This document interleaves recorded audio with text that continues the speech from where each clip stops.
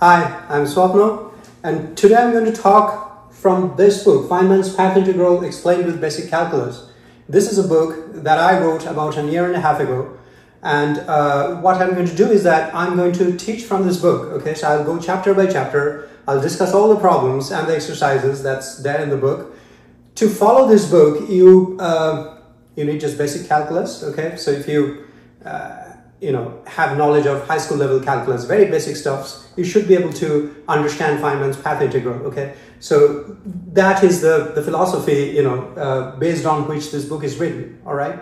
So what I'll do is, I'll make videos and make the videos available on YouTube. So if you have a copy of this book, you should, be benefited from the videos, okay?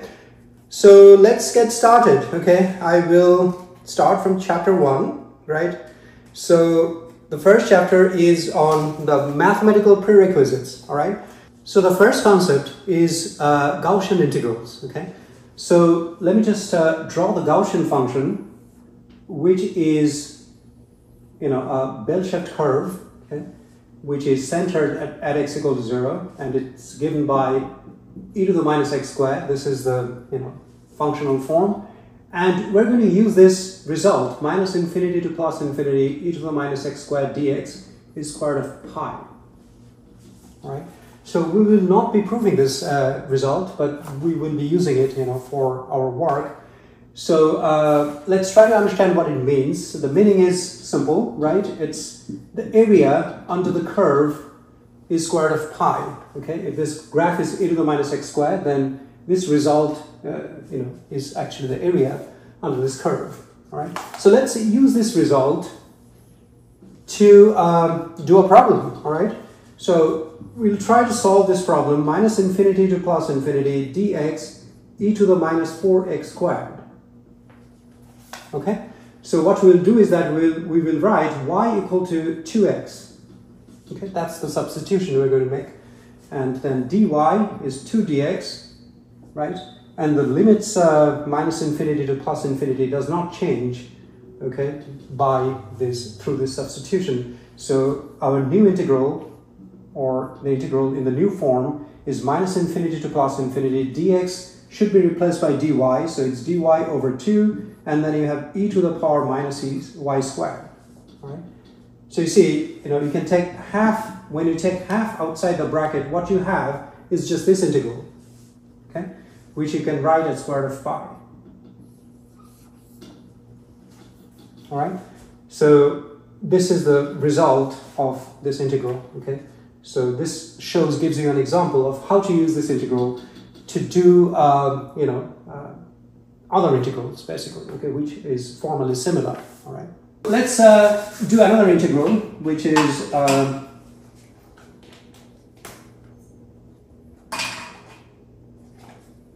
this one. It's also in the book. Minus infinity to plus infinity dx e to the minus x minus mu squared over 2 sigma squared. Okay. So how would you do this integral? Okay. So once again, I'll be using this formula: minus infinity to plus infinity e to the minus z squared dz is square root of pi. All right. So we will do the following variable substitution. We'll write y is equal to x minus mu square root of 2 times sigma. You see, the way I'm choosing my variable is so that the argument, okay, of the exponent is, when squared gives you y squared, okay, gives you just a single term, square of a variable, all right? So for example here, this whole thing is just y squared, right? So this is e to the minus y squared, okay? So that means you have to do some work with dx, right? So dy is, dx square root of 2 sigma, right? So this integral becomes minus infinity to plus infinity. The limits of integration don't change, as you can see by plugging in directly here. Like when x is negative infinity, y is negative infinity, and similarly for positive infinity, okay? So dx is going to be, from here, you can write it as square root of 2 times sigma dy, right? And then you have e to the minus y squared, okay? So this is equal to sigma square root of 2, and then you have e to the minus y squared dy, which is square root of pi, right? So you have sigma square root of 2 pi. All right? And now if you divide both sides by, what we just got, sigma squared of 2 pi, what do you get? I'm going to write the result here.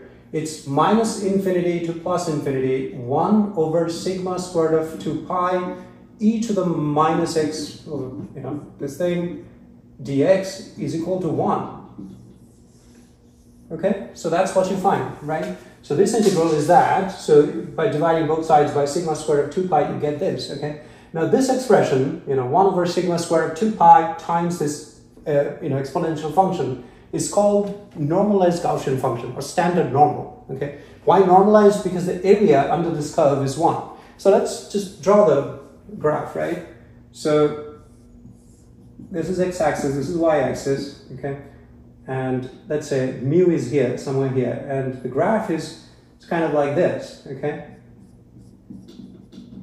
This is the standard normal distribution, okay? It's a bell-shaped curve, and the area under this curve, okay, when normalized is equal to 1, right? Okay, so this is also going to be a very important result for our book, okay? Let's do one more problem, okay, just to show you, how these integrals are done. So the integral that I'm going to do now is called Gaussian integrals, okay? So path integral, Feynman's path integral uses Gaussian integrals a lot, okay? So these two, this one and the next problem are going to be very important, okay, for this book. So, all right, so the integral that we will be doing now is minus infinity to plus infinity dx e to the minus 2x squared plus 4x. Okay, so you have this expression, a quadratic expression in the exponent, okay? So how would you do this integral? All right, so the first thing to do is to complete the square. Write this expression as a square plus a constant, which is called the completing the square. Okay, this is a 7th grade or 8th grade, algebra trick. So you take this expression, what you have in the exponent, and write this as minus 2 times x squared minus 2x. Okay, and then you have minus 2 times, you're trying to write this as a plus b whole squared, right? So how do you do that? You write x squared minus 2 times x times 1, and then plus 1 squared minus 1 squared, right? You add b squared and you subtract b squared, so that this whole thing is still x squared minus 2x. Then you combine the first 3 terms, and you get x minus 1 squared minus 1, right? And then you distribute negative 2 to these two terms, to get negative 2x minus 1 squared and then plus 2. All right? And then you plug in this whole expression here, in the place of here, okay? And you just substitute this expression by what you just derived, okay? And you get what? Minus infinity to plus infinity dx e to the power, this whole thing, which is, let me write it here, minus 2 times x minus 1 squared plus 2. Okay, which is, you have an e squared that comes out of the integral, and you have minus infinity to plus infinity e to the minus 2 x minus 1 squared dx, right? I mean, you can just check the algebra, all right? So this e squared comes from these two, okay? And the rest is inside the integral because, it depends on x, okay? Now, we can do this integral by the following substitution, y equal to square root of 2 times x minus 1. All right, if you do the substitution and carry out the integration, then you get something like the final result. I'm just writing down the final result, which is e squared times square root of pi over 2. All right, so the result of this integral is that. Okay. All right. Okay. Now, notice something interesting. See, the power of e is 2, right? You have a constant multiplying e squared, but the exponent of e is 2. Now, 2 is the maximum value of this expression. Do you see that? Like minus 2x squared plus 4x is the negative of a square plus 2, right? So it means the maximum value of this expression is 2, right? Because, the maximum value of this expression with the sign is 0. Because you have a negative sign multiplying a square. So, the maximum value of the expression has to be, is 2. and that goes in the exponent, okay, of E, okay, and it's not a coincidence, okay. So this is the property of Gaussian functions. Let me just give you another example to explain what I mean. All right. So let's say you have a different integral, which is minus infinity to plus infinity e to the power minus 2x squared plus 6x dx. Okay. So the result would be some constant times e to the power something. Okay. Now you can find the something, okay, without doing the integral. Okay. This is how you can find it. Okay. You write minus 2x squared plus 6x.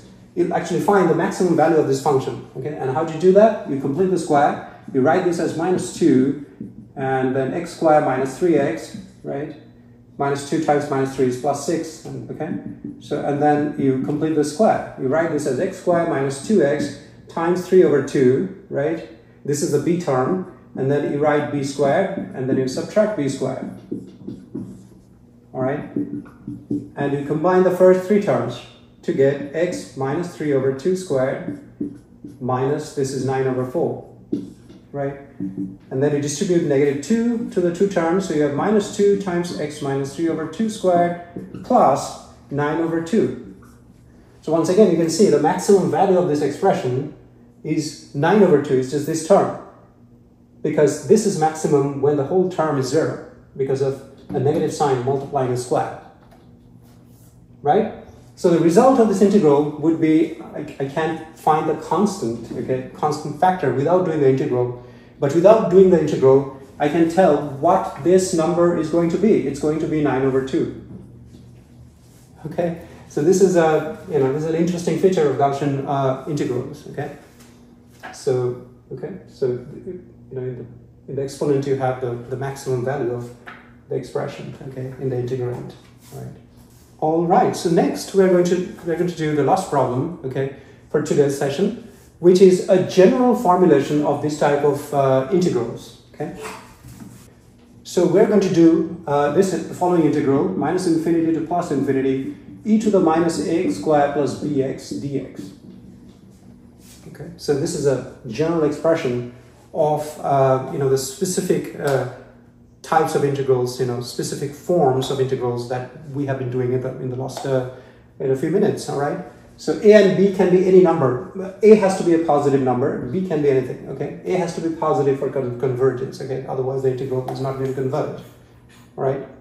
So how do you do these integrals? So the technique is the same. You complete the square for the argument of the exponential, and now you have a general expression. So you write minus a x squared, right, minus b over a times x. Okay, now I have to complete the square for these two terms. So you write x squared minus 2 times x, b this, and then b over 2a squared minus b over 2a squared, right? And you call this as x minus b over 2a whole square. Okay, so this expression simplifies to minus a times x minus b over 2a squared, okay, and then minus a times that, which is actually b squared divided by 4 times a. Okay, you can check the algebra, so I think this is correct. Okay, so this is equal to that, all right? So you plug in, this expression for this in the integral, and you get something like this: e to the power b squared over 4a. That's the constant term that comes out of the integral, and then you have minus infinity to plus infinity. This expression e to the minus a x minus b over 2a squared dx. All right. Okay. Now you can do this integral by substitution and the formula that we discussed at the very beginning of this session, okay? And if you carry out the integral, this is what you'll get: e to the b squared over 4a times square root of pi over a.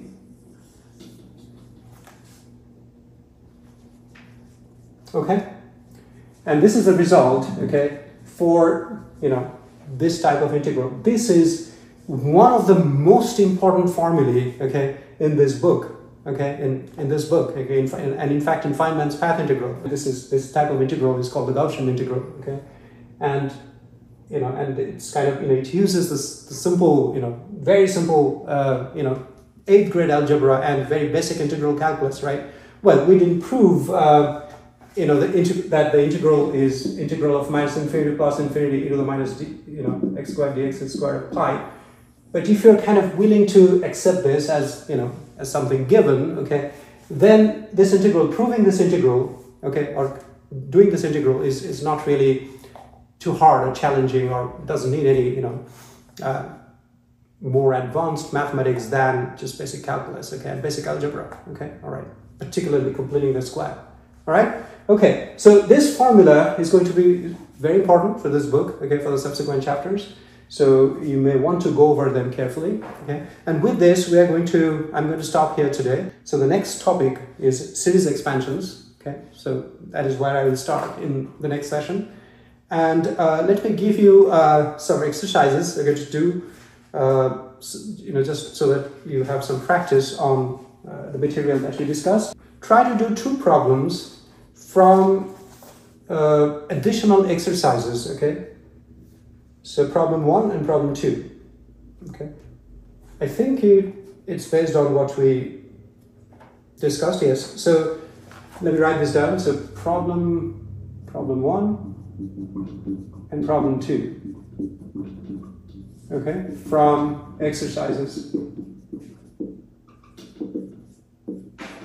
It will give you some practice, okay, on Gaussian integrals and completing the square, okay. And, you'll find the solutions, okay, at the end of this, in the appendix section of the book, all right? So if you get stuck, you can look at the solutions, right? I hope you enjoyed this video. So I'll make the next video in about a week's time. It can even be sooner, but yeah, definitely within a week's time, I'm going to come up with the next video where I'll be discussing the rest of the chapter, rest of the first chapter of this book, okay? I hope you enjoyed it. Thank you for watching.